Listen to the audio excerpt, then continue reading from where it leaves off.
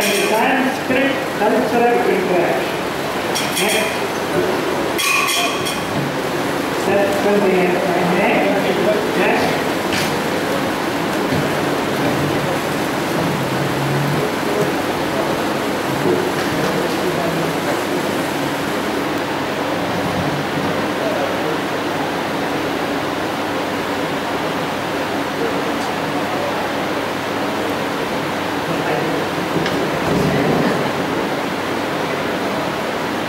Hinduism, friends should know we have two main parts.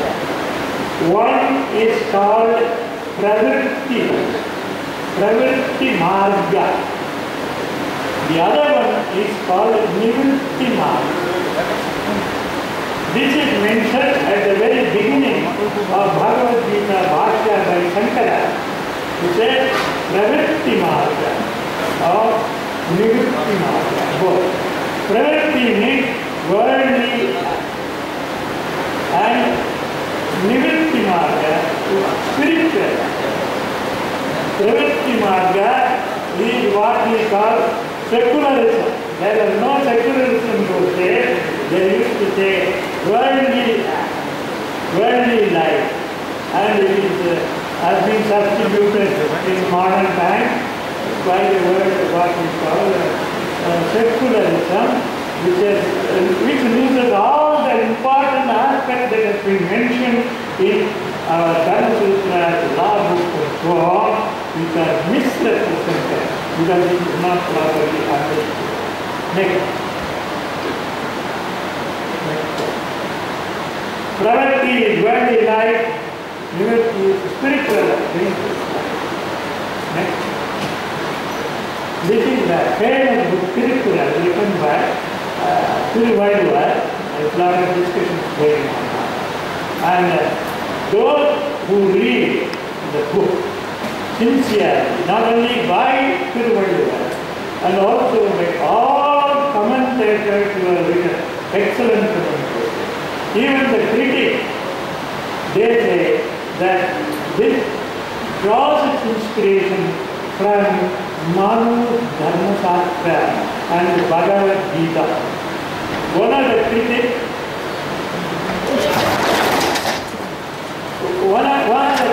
and commentator, famous commentator, was a Christian missionary who wrote his book in 1886, an excellent translation into English, but he was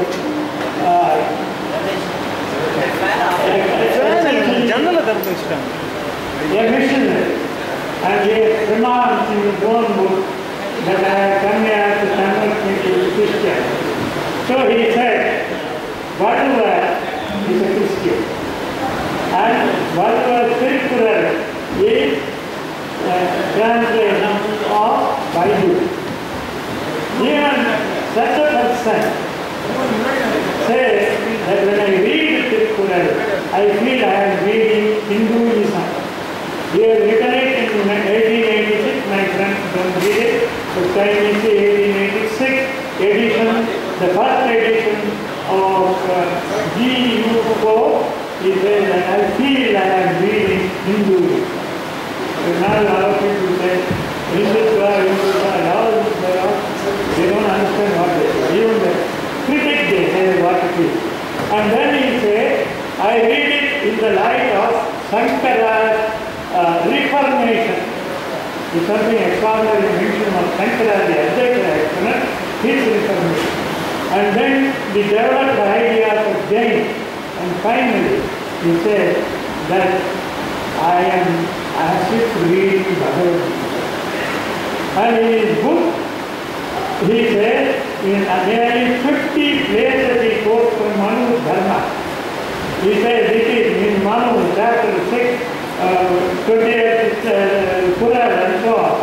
And he says that he adopted the Sanskrit Vedic form called sloka as the best form of expression, and he has used it in Thirukkural. That is what GU4 says. And then he goes on to say that some places that it is the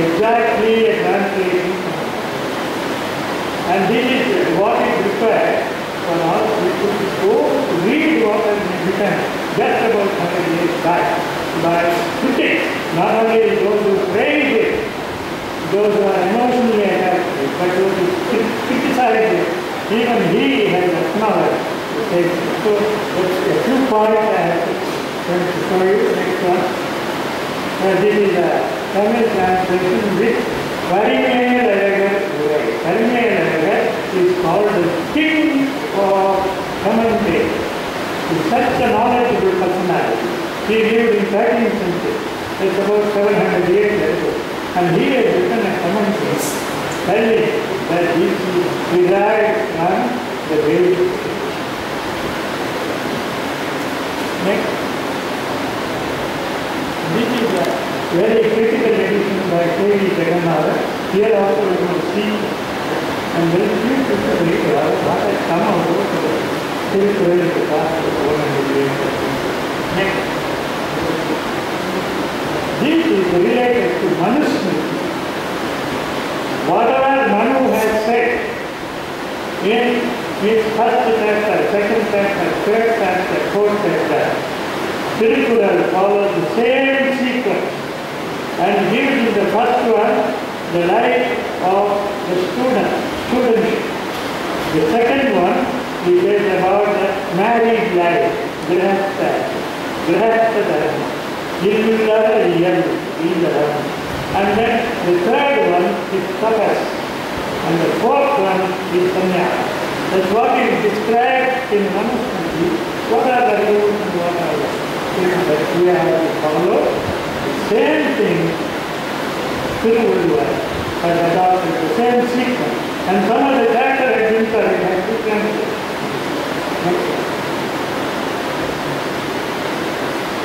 This is 1886 publication of DU4.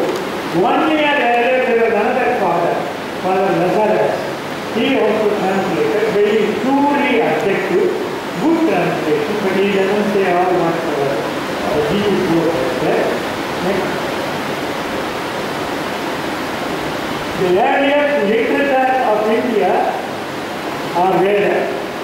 We know they have preserved. In the whole world there is one system which has been preserved without written form, but simply by communication. Sound value is Veda. And so UNESCO has given it a special recognition as world contribution. The method of preserving sound value without change for nearly 5,000 years. And that is Veda. So we fall back upon Veda to understand what is the culture of the people, of these people.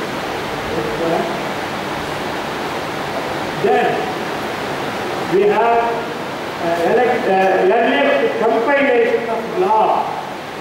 They first felt for civilized life, you must have law, and that which sustains the life, sustains civilized life is law, and so they said that, they called it as Dharma, and Manu Dharma is the earliest that is available about Indian life, and also whole of Southeast Asia.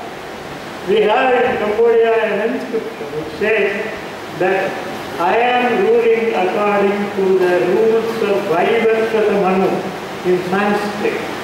In Cambodia, 1,000 miles away on the other side. Vedas are called Srutis, only preserving the sound and understanding the pronunciation. The other one is called Smriti, recollection. So Manu has recollected what has been there in law form in Vedas, that he has codified it, and that is called Smriti. Next. Manu defines wonderful, he gives a wonderful definition. I wish that this is translated and sent to all the judges of India. They will understand what is Indian law. There he says, Dharma as that which is adored by learned men. This is his definition. Dharma is that which is adored by learned men. They may be learned, but they may not be honest. So So it must be necessary, they must be learned and also honest men. Subtle. And then occasional honesty is not sufficient, it must be always honest. So Nityam. And then they must be purely impartial. There should have no personal liking and dislike. So he says, Advesha Rajivihi. Advesha Rajivihi. Not all these qualifications are sufficient. He also says one more. Have you reflected it in your heart of heart that this is correct? Now they say whether you deliberated it in your mind. But that was that about nearly 4,000 years ago, 3 to 4,000 years ago. In one of that. Next. Friends, I have analyzed the Raja-sasana, the royal order issued in Assam, in Bihar, in Madhya Pradesh, in what you call Orissa, in Gujarat, in Maharashtra, in Karnataka, in Tamil Nadu, and also in Kerala. All over this country, we have got records issued from 1st century BC or 2nd century BC down, and they all follow Manu Dharma. That means from Himalayas to Ramasya, Kanyakumari. This is the one law book. There may be small dynasty ruling here, another dynasty ruling there, another dynasty ruling there, but only law that was followed all over. And they specifically mentioned it in their own royal order that we follow Manu Dharma. In Tamil Nadu, all the things you have ruled, they have specifically mentioned in Manu Darsita Margatina. Manu. And Manu was the originator of the Cholas. So Cholas come in the line of Manu. And that's why they say Manu Nidhi. In our friend Kalanya, he has introduced a weekly going to the people and asking for what is happening. I think weekly, it's called Manu Nidhi. Without knowing, they say we don't want Manu Nidhi, but till date, from its beginning to till date, till Kalanya, Tamil Nadu follows Manu Nidhi. And that is next. Now, what is the first part? That is what is called Dharma. Personal life of man in community. Conjugal life. Final aim of liberation. All these things are all mentioned in the first book. The first book Dharma Shastra. That is Arastha. But because only the married man supports all the other 3 ashramas, they gave preference to married life. Grihastha is the foremost life, and all the other 3, the brahmachari and tapasvi, and also the sannyasi, they have to depend upon the grihastha. So, there is a Sanskrit saying, what is griha? Griha is Grihamityahu. Your house is not house. Grihani Grihamicchade. Your wife is house. House is not just Griha, the structure, but it is your wife who makes it Griha. Grihamcha Grihini. Where there is no Grihini who understands the life of yourself, that is like Aranya. Aranya Sadhusam. This is the ancient. So, whatever says, what you won't get if you have got a lovely wife at home, and what you will have if you start misusing it. So, respect for women is not new. Feminism is not something new. The first thing our children are taught in the beginning, Matri Devo, your mother is God, who has brought you, who has taken care of you. If she God. Matrudevo Bhava, Pitrudevo Bhava, Acharya Devo Bhava. This we don't understand now. To respect your father, to respect your mother, and then to respect your teacher. Because the teacher is not through direct line, through the indirect line. And he is not able to control the Acharya of the teacher. So we have Matrudevo Bhava, Pitrudevo Bhava, Acharya Devo Bhava. And this is mentioned in Taittiriya Upanishad, the part of the Veda. Friends, you must know one of the greatest things who ruled India was Ashoka, 3rd century BC. And he has written on the stones, pillars, the rocks and so on. What he has written is the proper form of what is found inside the Upanishad. He says, Mata Pitrusu Susushitavyam. You must worship your mother and father. This is a declaration of Ashoka. Acharitavyam. Acharya must be respected. And then you must not do things that are not approved. Don't do bad things. All these things what he writes, 3rd century, and he says that all fathers and mothers and teachers and also relatives or teachers teach your children Satyam Veda, Dharmam. This is what he has told and that's what he has written. This is our tradition. This is our culture. And this culture is in Sanskrit. Now, Thirukkural, I am saying something about Thirukkural because some of you may know, some of you may not know.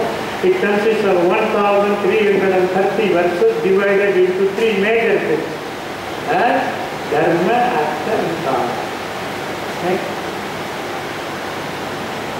Now, Aram is Dharma, Porul is Artham and Kama is Imba. Next. This is called Trivarga. They don't talk about moksha, but they are not interested. Moksha should come to you by your discipline. So they talk about Dharma, Artha, Kama. Now, next.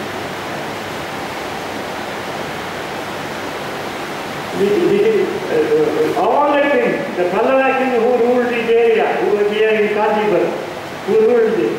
He said, Trivarga Sthiti Chaturadhiyam. In his own inscription at Mahabalipuram, he says, we ruled to establish and stabilize Dharma, Artha and Kama, so that every man will have a full free life. Next. So, there is only one culture. If you read all Tamil Sangam literature, we have a body of literature called Sangam literature, 2,000-year-old poems, and there are altogether 2,800 poems which have come down there. You read all of them, you will see that there is reference to Vedic sacrifices, Vedic Dharma, Vedic God, Indra, Varuna, and Mayon is Krishna. All these people were worshipped in Tamil Nadu from the very beginning of known history. So there is only one culture from Himalaya to Kanyakumari, and Tamil culture is not absolutely. Nobody can do separate existence of the Tamil culture. Culture means the life of the people, not simply language. You cannot say by language and the God different diversity. They do not constitute culture. People from Benares go to Rameshwaram and Rameshwaram to go to Benares for the redemption. So, one culture is recorded not only there, and it is wrong to say it is only in India, but as I told you, it is whole of Southeast Asia, there is only one culture. Next. Next. There are other Dharma sastras. They teach your own personal life, how you must teach your children, how you must put them in the proper life, and how they will educate themselves to be good citizens. So these are the great name called Yajnavalkya. Interestingly, Indian law was never static. Where it should be, it remained. Where there need to be change, they have accepted the change. Just there is an example of Manu Dharma sastra does not refer to written document. But Yajnavalkya, who came about 300 years later, he speaks about Lekha Pramana. A written document as a valid is what evidence. Next. Now, my next question. This is how our children are taught. The whole of the Vedas has been taught. Aksharam. You understand the great God through Aksharam. Sound, through sound. So the children are taught how to pronounce the word. This is called Aksharadhyasam. That's what Valluvar says. Agara Mudala Edithallam Adi Bhagavan Mudakre Mukti. This is exactly what is there in Aksharam Neyam. That is what Manu says. Next one. These are children learning. And there is one. Even now we have the tradition of going and touching the legs, feet of great men. This is called Father Persona. That means we get the blessing to the elderly people, knowledgeable people to behave ourselves. And so this is called Father's Persona. And Bhiksha. Bhiksha, the children used to go and get Bhiksha. There was never a charge on education in ancient times. And so they will go around, take Bhiksha, and this is now gone in India, but it is still preserved in Thailand, where the small children go around and collect Bhiksha. Bhiksha Charana, this is called. This is how they used to test complete knowledge of one. Friends, I have asked many people after coming from the school, can you tell me one good verse without mistake? Nobody can tell you.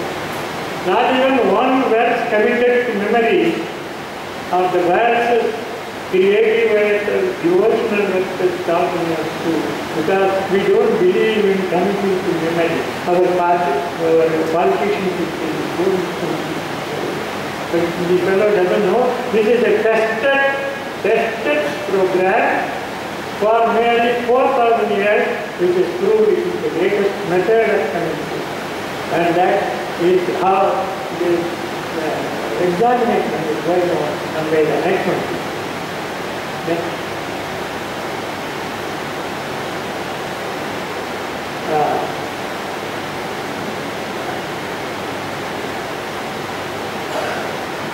Next, I want to tell you, just go on to show you. There are many monuments here. These are the contributions of Tamils, the Tamil people in Tamil Nadu, like Mahabalipuram, Kanchipuram, or the great temple of Tanjore, the greatest temple of Tanjore, and so on. You cannot understand them without the knowledge of science. What is the scale? What is the proportion? How they calculated it before and had a ground plan and elevation all in mind, and then they built one of the greatest temples as at Tanjore.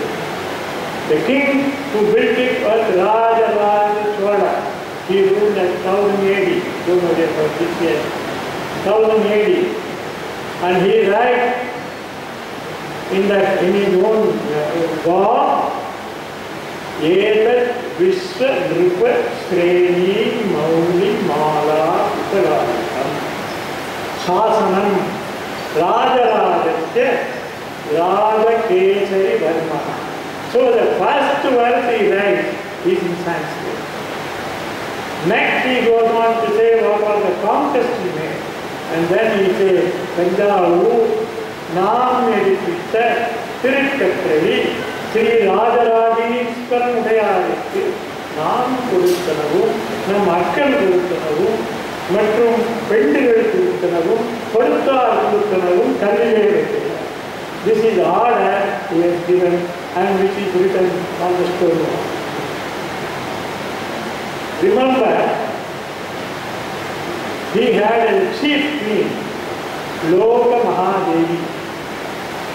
When Rajaraja built the temple at Tanjore, she built the temple at Tiruvayari 10 miles away from there. There she has given an order, exactly like Rajaraja. I, the queen of Rajaraja, order that all the gifts I have made be written on the walls of this temple, in the temple built by me as Loka Mahadevi. And so Chola said, whatever right the king gets on the date of coronation, the queen also has the same right, and she also maintains the same order, and that is exactly shown in Tanjore. And another important point is that she appointed women as the administrative officer at Tiruvayari. We think that we are trying to give power to women only now and feminism and something like that we talk about. 1,000 years ago, or even 2,000 years ago, when you marry your wife, you give a promise to her that you are part of me, and whatever right I have, you are. And that is again and again repeated in our law. So we have several institutions where the women have right to own property, inherit property. Girls can inherit property. They have the right, the girls have another right, that mother's property, jewels, etc. goes to the girl. This is also mentioned in the Dharma. So other people also thought, they also claim the law, not for the white man to come and tell them, Virat is not a, one fellow says they are not noble people, what is they are in the 18th century. Britishers, they come and write all types of rubbish about our culture. Please go through the reports are there, see how people have thought about it, and there has been a progress, not static. And that is witnessed in what is called Yajnavalkya Smriti. There is a written evidence, later next one.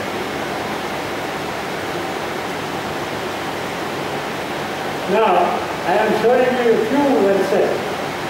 I won't take much time, but I want you to see that there is a plural verse, and the exact translation you find it earlier in what is called Manu Dharma.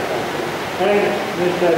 Bob has given in 58 places Manu Dharma Sastra, which has been adopted by Thirukkural. Look at that. Suvai, Oli, Oor, Osai, Nathan, these are the 5 senses with which we understand taste, experience, entering Bahai Telivan, Vangate, this is the but exact words are there in Manu, and Srutva, Sprishtva, Drishtva, Bhuktva, and one more Tva, Yayo, Naraha, Naharshati, Glayati, Pitnyenaha, Jitendriya. That translation, absolute question. And our friend, what you call it, Pope, this is the exact translation. Padma, next.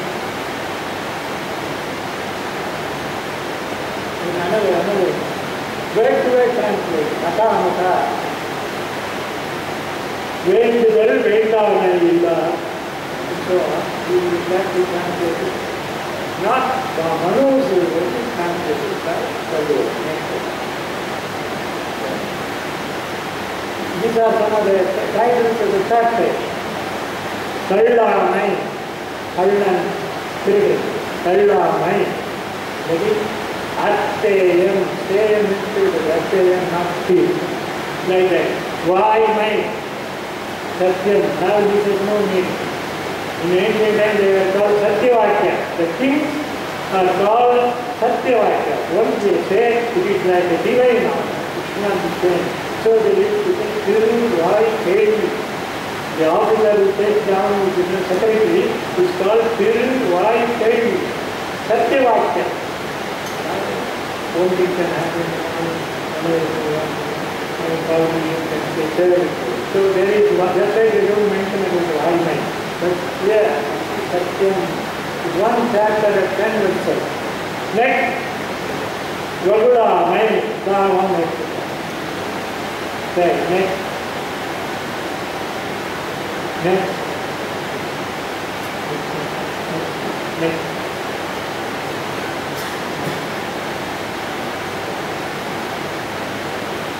There is one point.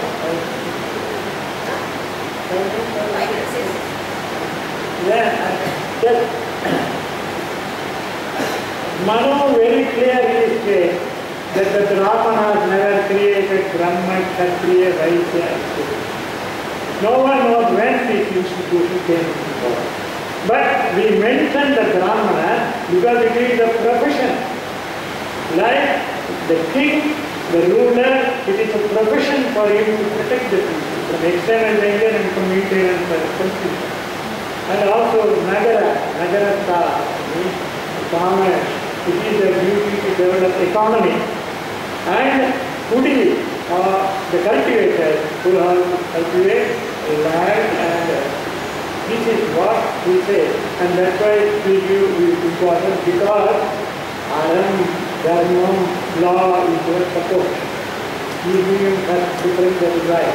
And then he says immediately, thousand brothers may claim that I am born in the family of Brahmana, he is not to be respected. But when he who follows an Agara Sila, even if there is one, he is far superior to all this time. So all these are there in Manu.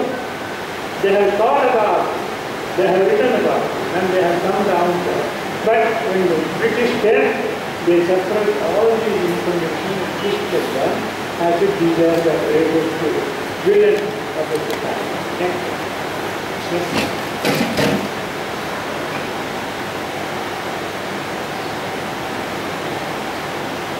Yes.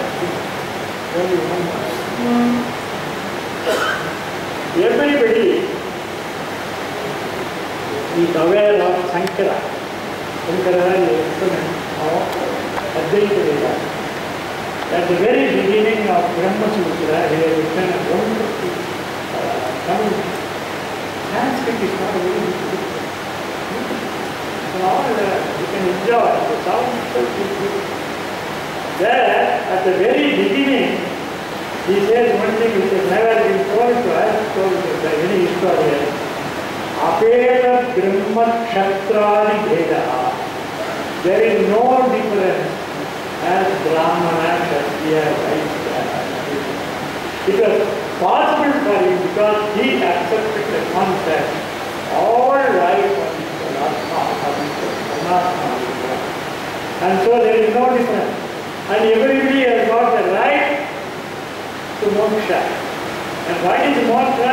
Not that there is a God who will go hand there and you go and worship you, you will go there and get like fire and whatever and so on. No, not that one.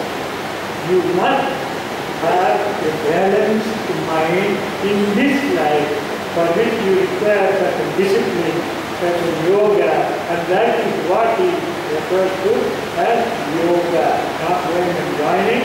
And then he says, when you reach that stage, you can go beyond Veda.